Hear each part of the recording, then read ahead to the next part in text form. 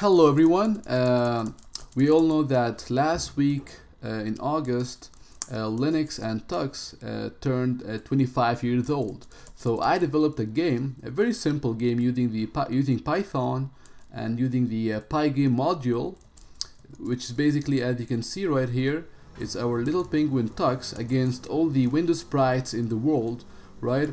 And I also developed this game because I hate Microsoft Windows and I love Linux, right?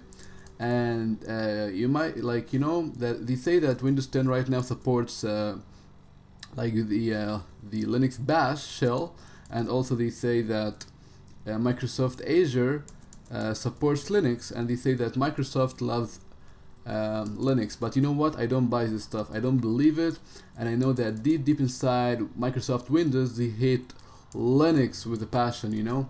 So that's why I developed this game. It's pretty cool, I guess. Pretty simple, nothing fancy, and I will provide the link to the game in the description below. And yeah, man, make sure to like the game if you really like Linux and you hate Windows like myself.